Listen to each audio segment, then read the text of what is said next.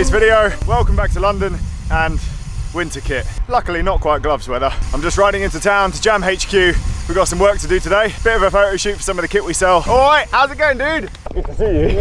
Alright. Pressure. It's freezing here. It's fucking Why am I horrible. back in London? Mate, and you've got a tailwind. Wait till you go home. I'm just going to stay at Jam HQ. This is horrible. I've just been chewing the bike fucking all morning. 5 minutes in London, on the bike through Richmond Park, already bumped into someone I know. We're going to end up knowing each other pretty well in the next few weeks because we're, well, June, running across the Alps. And the Pyrenees. And the Dolomites. Oh. And Ventoux. And all in between. Well, I better do some training into this tailwind. So that was Nick, who I'm riding with in June for the Movember ride. We're both trying to get some big miles in before then. As I was just saying, after work, tailwind the whole way. Be good to catch up with Chris and Jess. Haven't seen them since Calpe. Wisdom. I need a piss. Need a piss. What an entrance, mate. Sock, figs, whatever they are. I don't know what they are. Should we open them? These are team socks. I think we can show them. Let's just show them.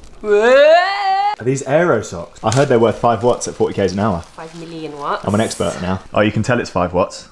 Yeah. Yeah. All them trip lines. That is the noise of aerodynamics. So it just got changed, but I think we're going back outside in a minute to actually do the photo shoot. Barbican. Barbican. So we're taking some photos of some kit. We're going to head further into Central, try and find some good locations and do it there. I'm actually itching to get riding. Like I want to ride my bike. Had a couple of days off since the Argus and yeah, need it. Just on my bike. I like your saddlebag. It's nice and tidy. I like your mount actually. This is the best bit. You've chosen the really exciting parts. Well, there. mate, it's really look at it. Look. It's very solid, isn't it? I cleaned it. Yeah, it's cleaner than mine for once.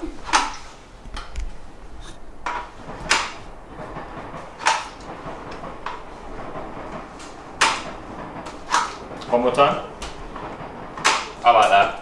I don't like bottle cages. They're all really ugly, cheap and plasticky. Jess is going to go and instruct a yoga class. Or skiing. Yeah. What's that? More to the point. Look at that. This is actually a seat post, everyone. That should be on my bicycle. It's got bend in it. George is starting a vlog. Is he? Yeah, lately got a new camera. Same as mine, isn't it? RX 100. It's not actually in there, is it? Look, This is a box. This is the camera, mate. 5, 6, Roman 4. numerals 4. What's he going to vlog about?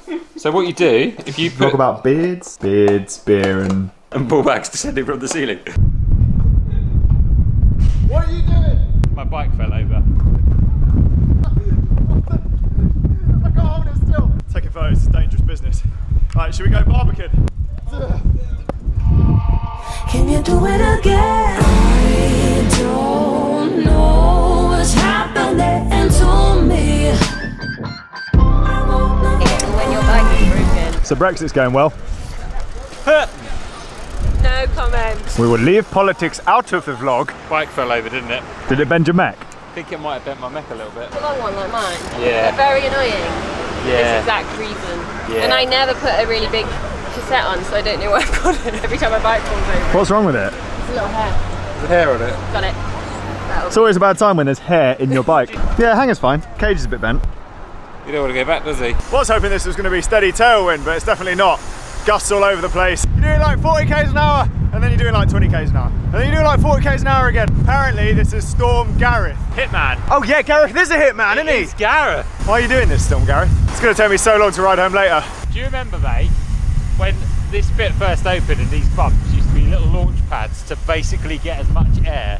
They were like, it was a little pump track. They've smoothed it now. Whoop. It used to be so aggressive that you could literally jump up on it.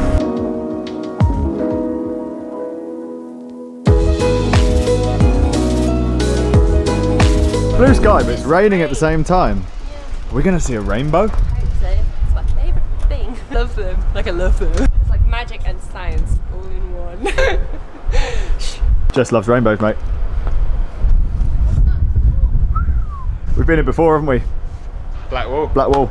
Famous black wall, that. The Black Wall Tunnel. You go through. We're going to do photos of bike and not bike, and let's do like everything. You ready? Ready. Having fun there? Nearly punched that guy in the face. Go punch him, have a fight. Get loads of views, mate. I love the sign. Oh, the sign that says no cycling. Yeah. I mean, we're not going to do any cycling. We're not, we're just going to walk up it and stand still. So we've just come to the Barbican, which is a nice little playground for taking photos. No cycling though, so we're just going to walk the bikes. I need you guys down there. Down there? Yeah. Next to the no cycling sign? You Photoshop that out. No cycling. Ooh, no cycling. Shit. Yeah, but Jess is a good runner. I can't run. It's actually true. I was scared that that white man was going to arrest us. He was just sat there for a while, wasn't he? Yeah. Does that fit in with the Will Girling diet plan? Yeah, actually, really healthy. The whole thing is only 6 calories. How many is it? 380. No, it's not. There is. No. Go I on refuse to believe that. Go on to PillPal's website. There is lies.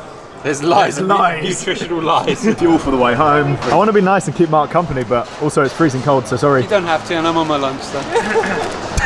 Good to see you, buddy. There's some sort of taxi cab strike going on. They've all parked up in Parliament Square. Not really sure what they're protesting about. I'll look up a little bit about it when I go home. On the plus side for us, closed roads. It's a music festival. That's what it is. That's what it is. Well, headwind all the way home. I was expecting this. I'm going to ride hard, get it over and done with. And then, a lot of you have been asking, short review of my bike so far. So to start off with, I apologise for the sound coming from that direction. There's some work being done on the house next door to us. Hopefully this mic doesn't pick it up. So this is the Wilier Triestina 110 Pro, and I've changed a few parts on it, so it's not completely stock. First, I'll start with the frame set. Now the last time I'd ridden an aero carbon frame set was back a few years ago when I was racing on a Specialized, and it was the first edition Venge. I really didn't get on with that bike because I'm quite a light rider, and because of, I guess, the limitations of carbon layup, back then, getting an aero-shaped bike that was still comfortable was really difficult. So when I first found out that Wilier were going to lend me this bike for the year, I was a little bit apprehensive. Thought it might suffer from the same problems, but absolutely not. I guess the advancement of technology in a few years really does make a difference. Aero bikes these days are comfortable and they're great. Now obviously I haven't done any proper aero testing with it. Maybe I will get a chance this year to take it into the wind tunnel or with aero coach around the velodrome, but it's pretty safe to say the aerofoil shapes of the tubes do make a difference. How much? I'm just not sure. So far, I've been exclusively riding 58mm SpinOnThese Wheels. You may have seen a few videos back where Drew, the guy who makes them, talked me through it a little bit. I'll put a link down below to that. I'm gonna lie, there's been a few sketchy moments in crosswinds, namely out in South Africa, but those were extreme conditions. For everything else, they've been fine. And again, I'd rather have the aero benefit, especially because I'm quite unfit. I'm riding with people who are way fitter than me. On the wheel sets I've got on have been the Continental GP 5000s. They've really been through some shit, and I haven't had a single puncture. Touch wood. There's actually really not that many cuts on them. They're a little bit lighter than the 4000s, which I really rated, and they inspired just as much confidence in the corners as well. Disc brakes. Now a lot of you know I've been fairly hesitant to switch over to disc brakes. This is Shimano's hydraulic system. So far my experience has been really, really good. Hands down, they stop better than rim brakes. Combined with the Dura Ace Di2, it basically makes the bike cableless. It makes the frame set look super clean and there isn't really anything rattling around. What I would say about the discs is ask me again in 6 months' time when I've had it in and out of a bike bag numerous times, because the maintenance is kind of what I worry about. And if you start bending rotors and things like that by accident, how easy is it to solve? Perhaps the solution is to take disc rotors off when you travel. I have had a couple of people tell me that. If anyone else has some advice, like maybe mountain bikers who travel a lot, please put it in the comments below. Should you take them off? It's only a cassette tool, you need to do it. The power meter that I'm riding is the Info Crank.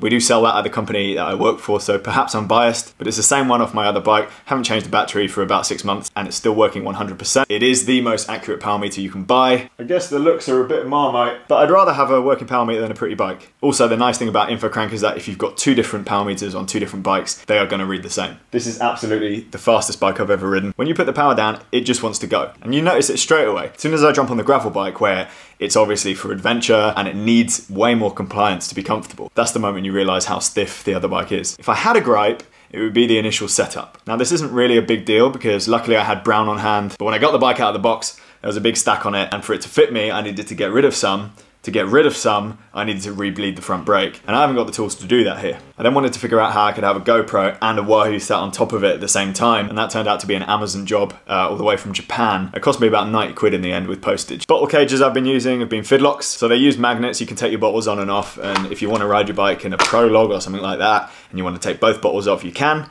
And it doesn't, and you haven't got a cage left there. I actually got one of these given to me for free when I entered Rad Race Tour de France. It was in the little bag, and now at work we really want to stock them because it's such a good idea. Obviously, if you're doing a road race and handing out bottles from the side of the road, you probably want a normal bottle, but for any other use, really good. So that's a bit of a short-term review of my bike. Obviously, there's going to be a lot more tests for it to come. The ride across pretty much the whole of Europe is going to test it. Also, GB Duro's coming up, so that'll be an amazing chance to give the gravel bike a real test. As usual, thank you so much for watching.